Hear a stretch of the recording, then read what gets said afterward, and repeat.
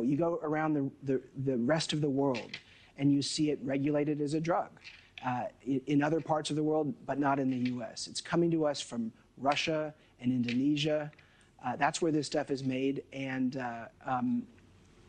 we need to take steps to protect people. That's why, as you said, I was part of a bipartisan group pushing the FDA to take action, to tell us what they're doing to protect people.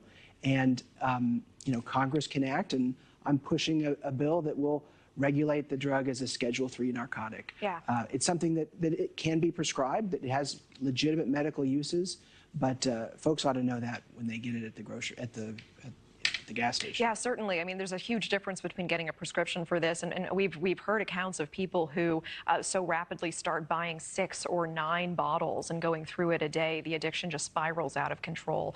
Now, I know several states have banned this. I want to ask about timeline, because this bill, as you mentioned, it wants the FDA to classify this as a Schedule III drug that's similar to codeine or ketamine, something you need a prescription for. It seems like a schedule change may take some time. Is there anything more immediate that could be done on a federal level? Well, we need to take immediate action. I think that's certainly the main point. States have banned it. I'm coming to you from North Carolina, where our neighbors in Georgia and Tennessee are part of the smaller group of states that have already banned it on the state level.